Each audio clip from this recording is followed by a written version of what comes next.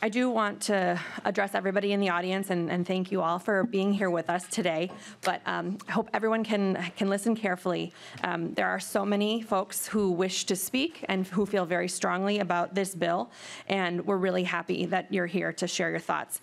However, to keep this moving, and when we return later on tonight, if we could just adhere to a couple guidelines. First, as everyone was told when signing up to testify, please do keep your comments limited to 2 minutes.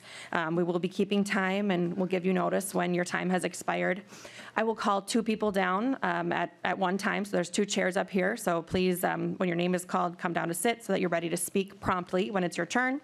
And then next, when testifying, please do keep your comments limited to the content of the bill and the amendment, and refrain from speaking to personalities and motivations.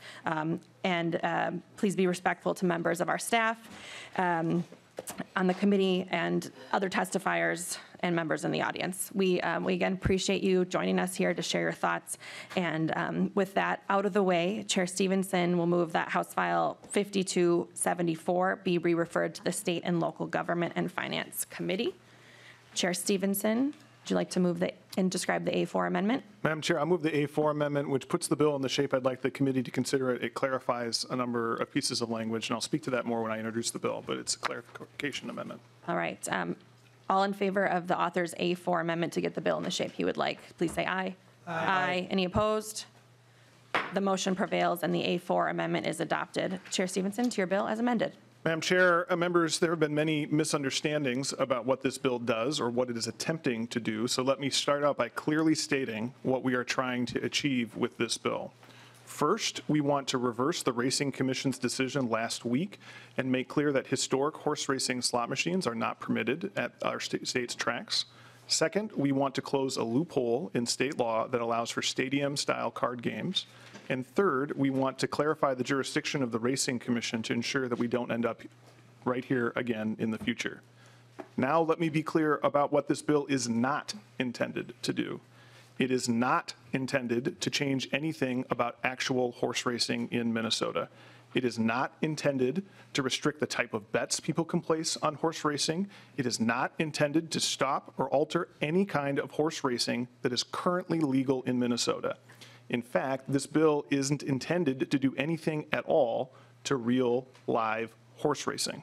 It is also not intended to prohibit any type of card game that is currently being played at the card clubs at the tracks, aside from the stadium-style card games.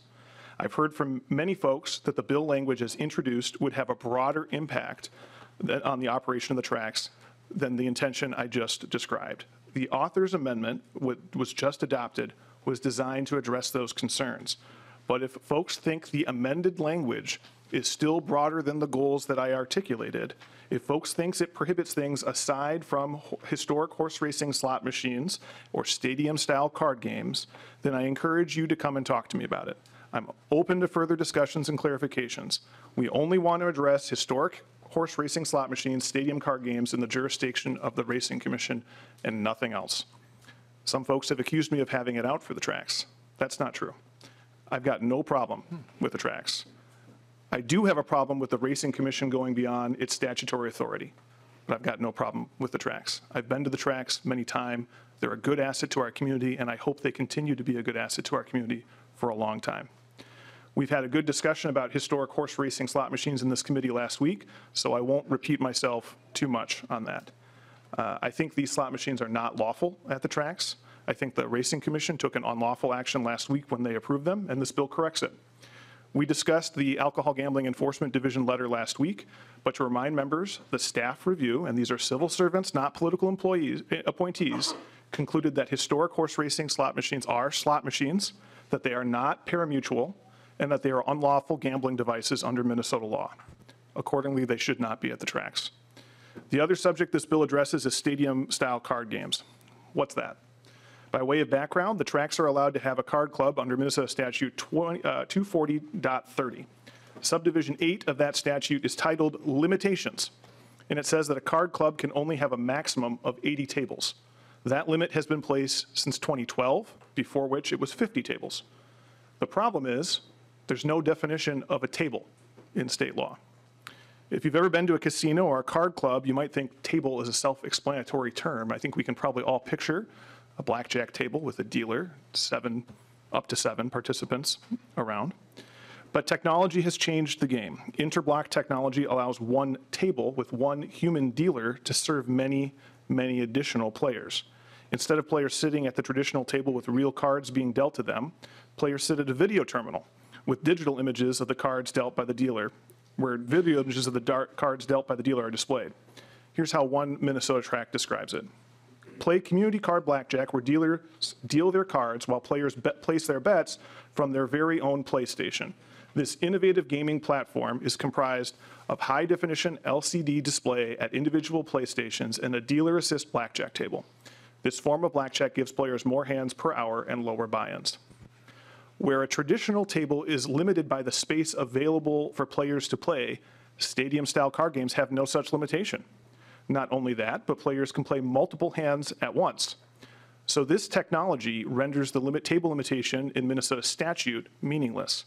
The legislature wouldn't have put a table limitation if it didn't intend for it to mean something, and the Racing Commission shouldn't render a statute passed by the legislature meaningless. If we want to raise the number of tables at a card club, as we did in 2012, we should do it by statute, not by an unelected commission. The Racing Commission has proved stadium card game tables with 11 player terminals, each of which can have 3 hands of cards being played at a time. So that's a total of 33 hands being played off of one dealer. That's more than 4 times the capacity of a traditional table, which only allows 7 hands at a time. So this bill corrects 2 overreaches by the Racing Commission and attempts to clarify their jurisdiction so we don't end up in this mess again. I will add that I think it's probably time for us to examine how gambling is regulated in Minnesota, because what we're doing right now isn't working. We have 4 gambling regulators in Minnesota: the Racing Commission, the Gambling Control Board, the Lottery, the Alcohol and Gambling Division of the Department of Public Safety. That's a fragmented regulatory structure, which is leading to contradiction and controversy. With that, Madam Chair, I know there are a number of testifiers, and I think maybe we can fit in 1 or 2. Thank you, Mr. Chair. We're actually at 2:50 right now, so instead of letting one person try to get their 2 minutes in before we have to leave for our caucuses and the floor session, I think we should just recess now. So everyone in the audience can look, if you've signed up to testify, you will get an email about when we will return after the floor session today. And then if you don't currently get those emails and you're not signed up to testify, there is a subscribe button on the committee website where you can ensure that you will receive Mr. Brown's email later on this evening. So thank you so much for your time, and we look forward to seeing you later. We are in recess.